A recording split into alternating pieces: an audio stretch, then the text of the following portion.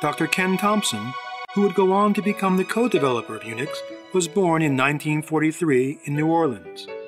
He grew up with his brother and sister in the loving care of his parents.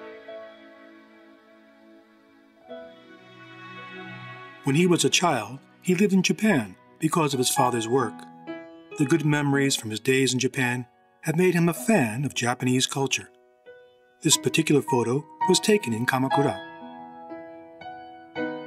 He had been interested in computers since a very young age, and when he was in high school, he even built a handmade robot. After high school, he went on to study at the University of California, Berkeley. After graduating, he joined Bell Labs, the same company as Dr. Ritchie.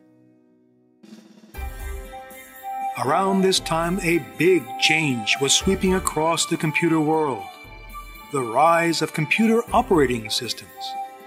Developers around the world, not to mention Bell Labs, were racing to enhance the performance of computer applications and hardware through operating system development.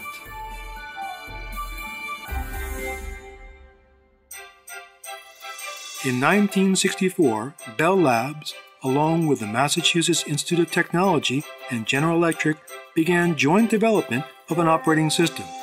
This project was named Multics, and Dr. Ritchie and Dr. Thompson from Bell Labs were chosen as project members. However, between 1968 and 1969, Bell Labs decided to withdraw from the project.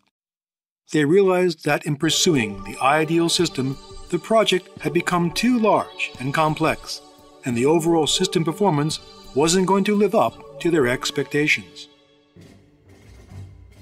In leaving the project, Dr. Thompson regretted letting go of the space travel game he had developed for Multics in his spare time, of which he was very fond.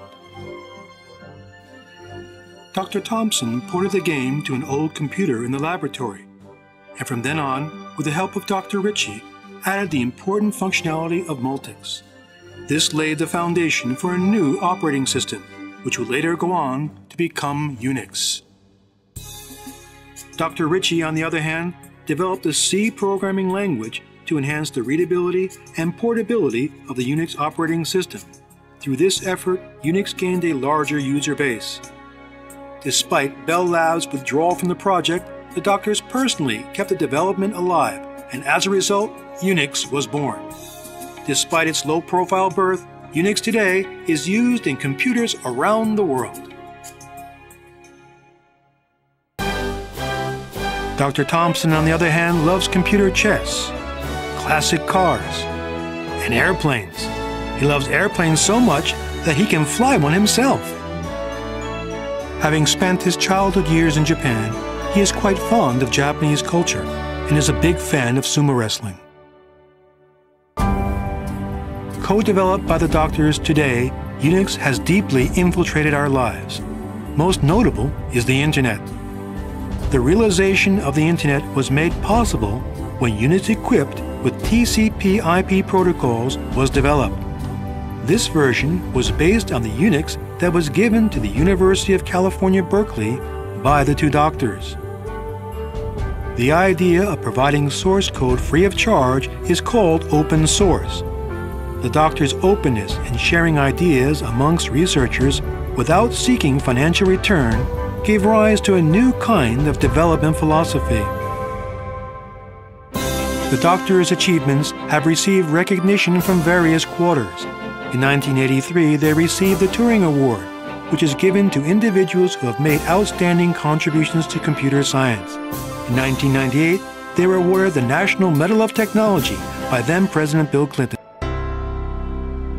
On the other hand, Dr. Thompson has since left Bell Labs and today works for Google Inc. He has been developing a new programming language. The inquisitive Dr. Thompson has the following message for up-and-coming researchers. Research and development are two different things. Development has clear goals, but research is goalless because it's the act of discovering something new. If you are a researcher, you need to continue enjoying your research at hand. Other than Unix, I've had many research topics like voice recognition language, searching, security, games, and whatever I found interesting. Unix resulted from research into new things we were merely interested in.